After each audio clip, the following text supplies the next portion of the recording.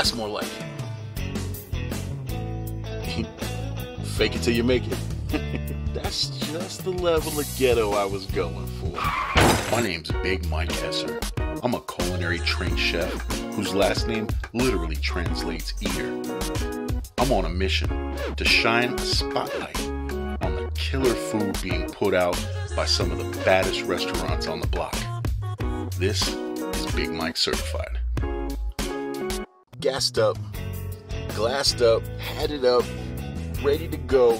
Today I am heading out to Havasu. I got 3 spots I'm looking to record today, and you might see them individually, you might see them as one big food tour. I don't know. Guess you have to stick around to find out.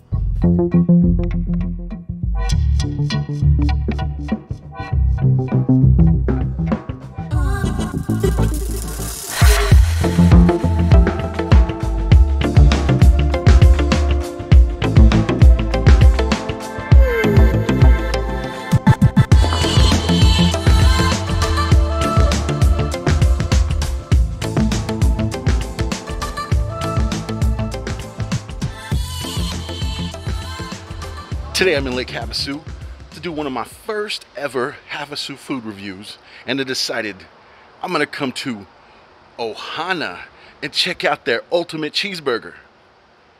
Wait, they don't sell cheeseburger? My bad, my bad. I'm over here at Ohana to check out their gangster pizza. Oh, they don't sell pizza either. Well, then what do they sell? Ohana.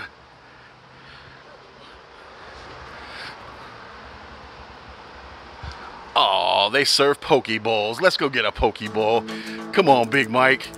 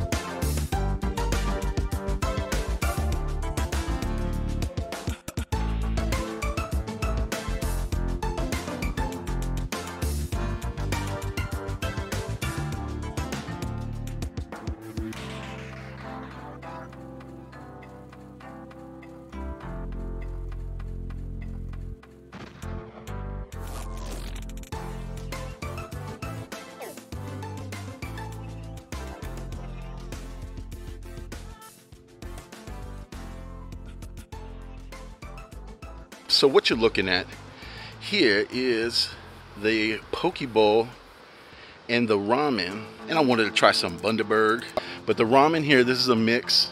We got some sprouts, some onion. I got octopus as my protein, mixed in with that ramen, a little bit of ginger and carrot. And then over here in our poke bowl, we got the ahi tuna, the salmon, some ginger, some wasabi, white rice. They gave us some onion and garlic crisps, some sesame seed, and then a little drizzle of a couple of different sauces. There is a little bit of pineapple and mango in there. Whew. Almost feel like maybe that's a good compromise for the glasses. I think we start with the ramen. This delicious looking. Let me get a sip of this.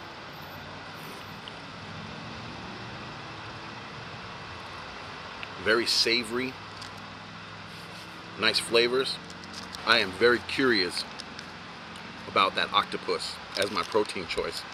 They had chicken, they had tofu, they had all that normal stuff, but you know, as soon as they said you could get octopus, I'm like, give me some of that octopus. All right, now, I'm not sure the lighting on this bad boy is gonna work that great because Lake Havasu don't play with the sun.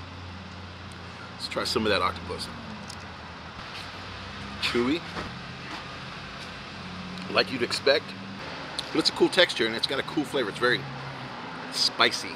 And that might just be some of the add-ins on top, but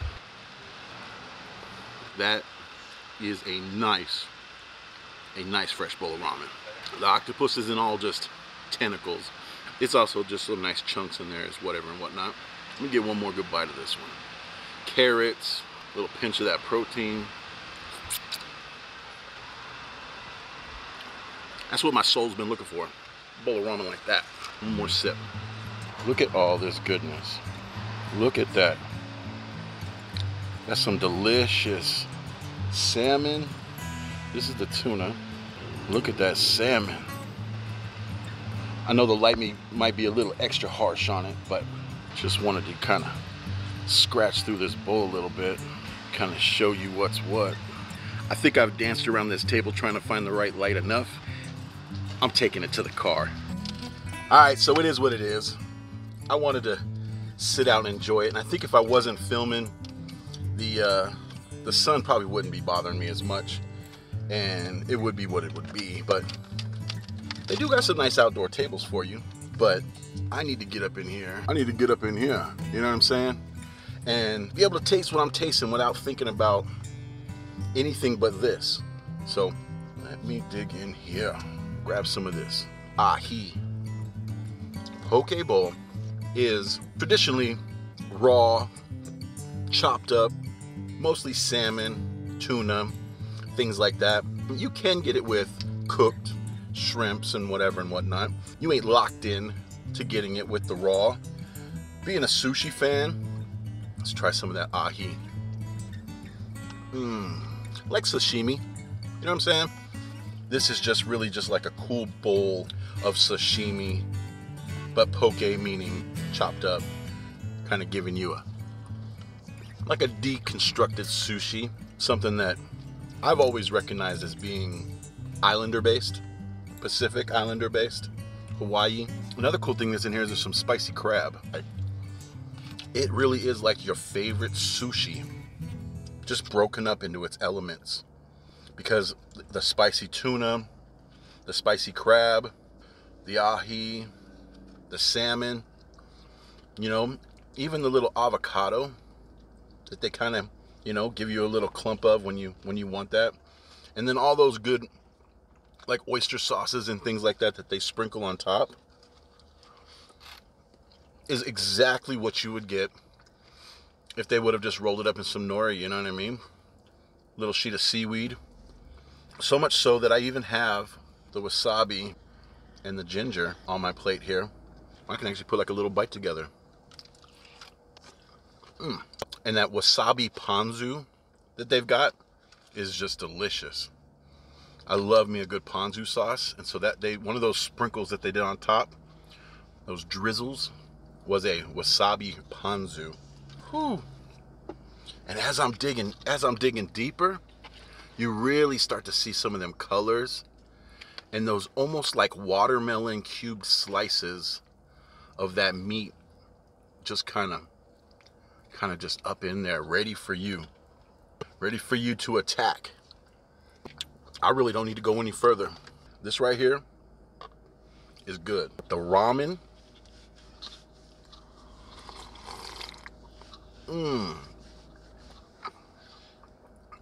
so savory, so fresh.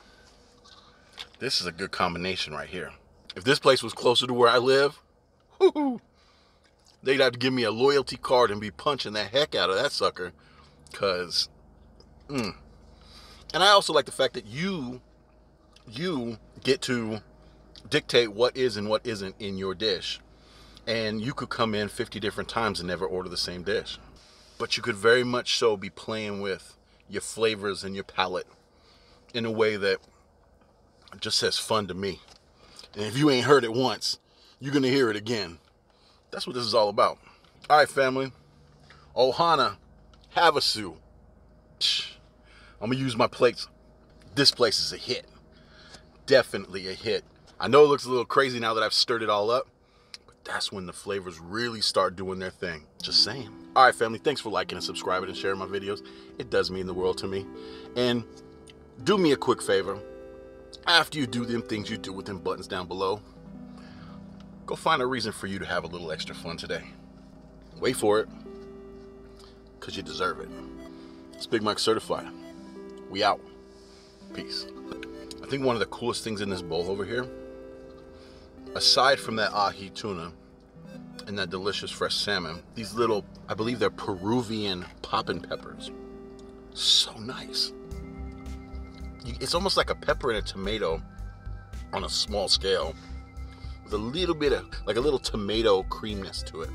I did pick up this Bundaberg ginger beer, Australian family owned, craft brewed over 3 days, and it says invert bottle before opening. So invert the bottle before opening. The what, you open it like this? Nah.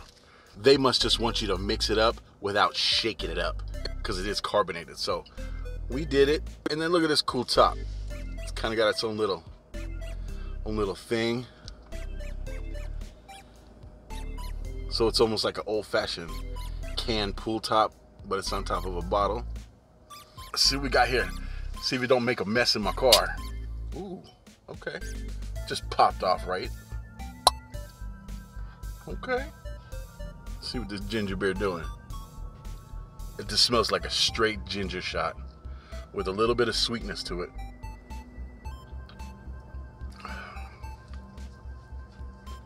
That's good. It's not too gingery. It's not like straight up like a ginger shot. If you juice some ginger and you shoot it, it kind of like hits you like pepper.